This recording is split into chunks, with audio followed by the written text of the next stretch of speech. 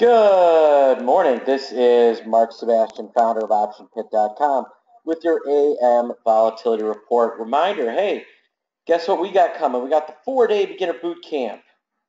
It's going to be awesome. It's going to start February 24th, and it's going to be a really good time. It's going to be me and Andrew, and we're going to learn a lot of different stuff. Learning to sell options, learn to buy options, basics. So if you're a beginner, this is for you. If you are not, this is not for you. So let's talk about what's going on in the markets. Well, a little bit of a choppy day on the open.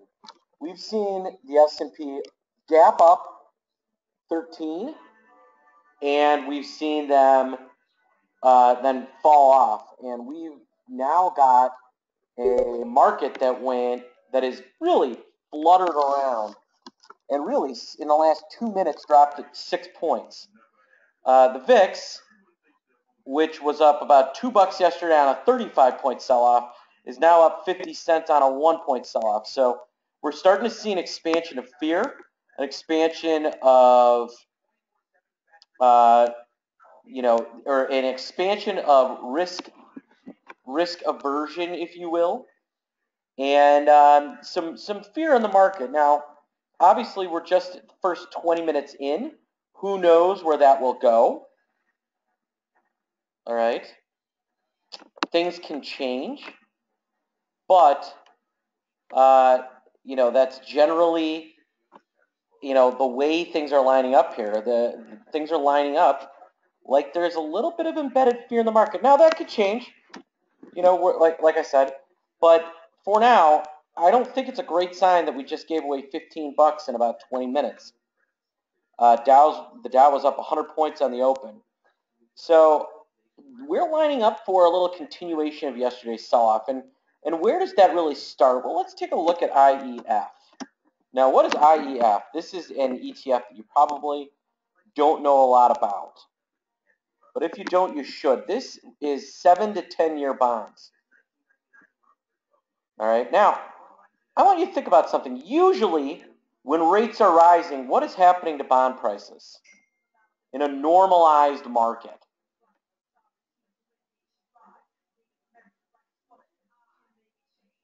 Yeah.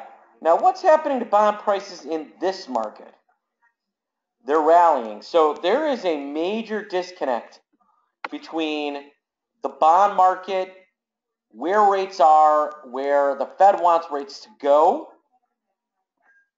and where risk is.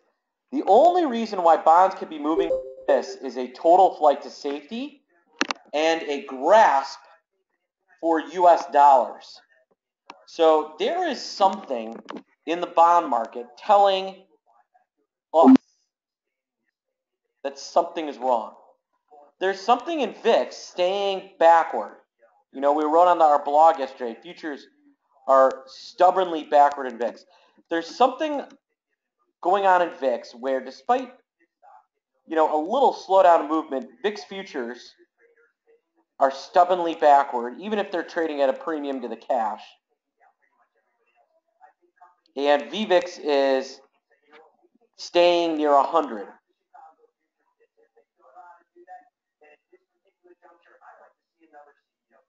All right. There is some real issue there. That's kind of my point. And, the vol futures aren't moving crazily today. But clearly something's amiss. So what now? Well, we still have non-farm payrolls this week. That could be a drag. ADP came out today. That was nice. You still have some softness in a lot of the big tech names. I mean, look at Amazon. Apple's trading $95. Amazon's getting slapped. Google's down after blowout earnings. Facebook down $1.50. Money is coming off the table. So, who knows where things might go. All right. We are flat on the day, and for all we know, things could flatten up. All right. But here's what I can tell you is we're back. Here's the final piece. Watch oil, and then watch treasuries, watch oil. We're back correlating with oil a little bit again. if oil is going to drop, if USO is going to drop again like this, we get another new threat to the lows in oil. USO, WTI, doesn't really matter. The price itself isn't great for USO, but how it moves on a daily basis is a pretty good track for oil. If oil backs off,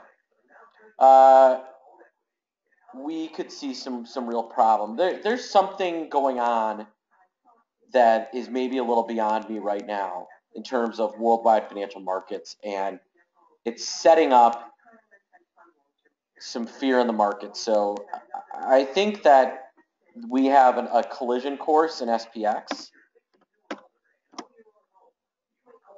back with kind of the 1870 level. That's the way I think things line up. I think if we're not down on the day today, we're going to be significantly lower by week's end, even with a good non-farm. That's the way things set up, and I think VIX is going to make another run at 25. Just the way everything is situated. So where is there some opportunity? I think, despite the high price of oil volatility, there's some setups there. We looked in TLT at which is the longer term bond trade, at a straddle play that we really like in the pit report, and I think that's going to work out well. And then we're looking at, I think things are starting to line up in, financials just keep getting abused, and at a certain point, there's going to be an opportunity to trade around that, and I think there is some opportunity forming in financials to the savvy trader, and that is what we're going to spend our time on in the pit report today. All right, folks.